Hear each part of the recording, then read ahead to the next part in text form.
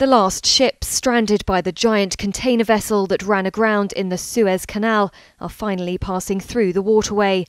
That's according to the Canal Authority, which says the backlog should be clear as of Saturday, April the 3rd, and an investigation into the incident will report its findings within the next few days. 85 ships were expected to pass through the canal from both sides. They include the last 61 ships out of the 422 that were queuing when the Ever Given ran aground last month.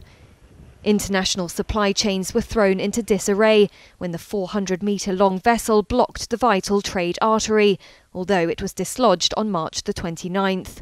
Specialist rescue teams took almost a week to free her after extensive dredging and repeated tugging operations.